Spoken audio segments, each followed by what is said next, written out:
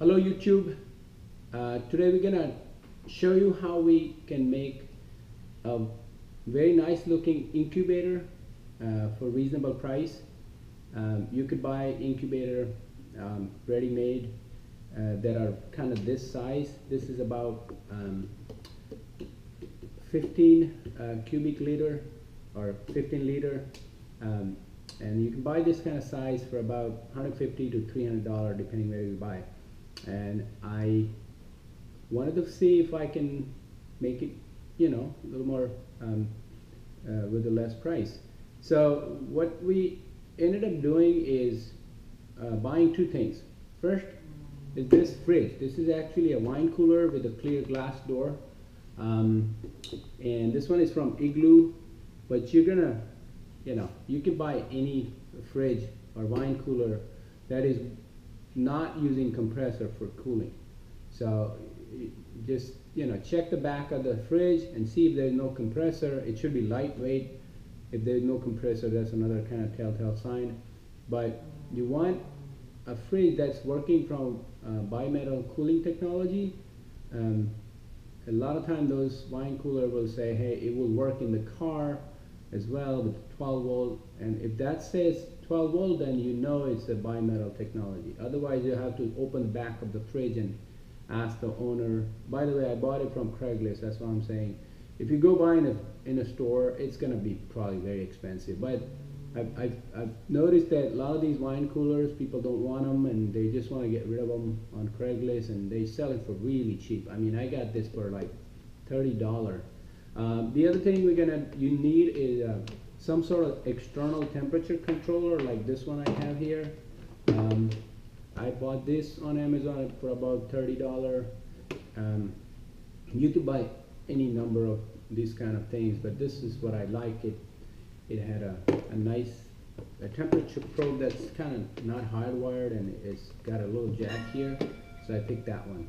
But let's get started. What you want to do is fairly simple process. All you have to do is kind of open the back of the fridge, and I have everything opened up and powered off. But your goal is to find okay, by the way, so you should notice something like this with a little fan, like a little heat sink right here, and this is our bimetal cooling device.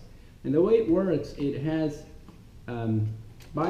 junction of two metals, and if you pass current through it in one direction, this side cools and the other side heats.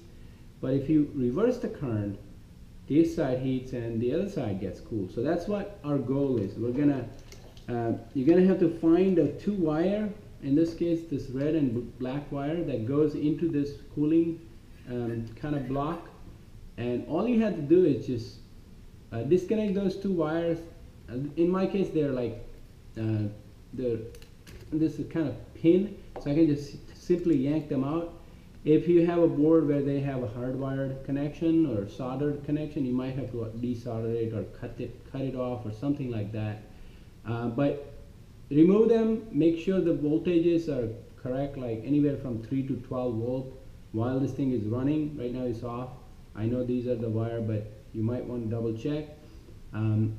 But all you want to do is just remove them and switch their direction. So the black goes where the red was going before, and the red will go to this connector where the black was. And that's all you have to do, is just switch the connectors. Black goes to red, the red goes to black, and you're done, right? So all you did is basically turn this fridge into a heater now, okay? And because it's a fridge, their control board is gonna want to cool the inside, and ours will never cool anymore because we just switched the connection. So you wanna put your own control board, and it's easier to use something external than hacking around with this internal board, and it's just a lot more work.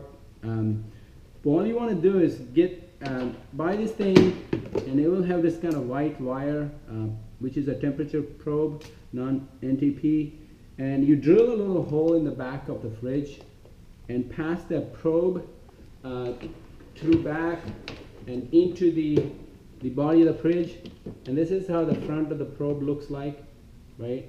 And you want to just leave it hanging inside, and then connect the power of the fridge to the controller's output, and the controller's input cord will go in the wall socket. And this is the interface where you can program the high and low temperature. I program it with 1 degree Fahrenheit difference, so it doesn't keep turning on and on every couple of seconds. But if I have 1 degree high and low difference, then this thing will turn on every 1.5 minutes in my case. I timed it. But it's just simply an on-off controller.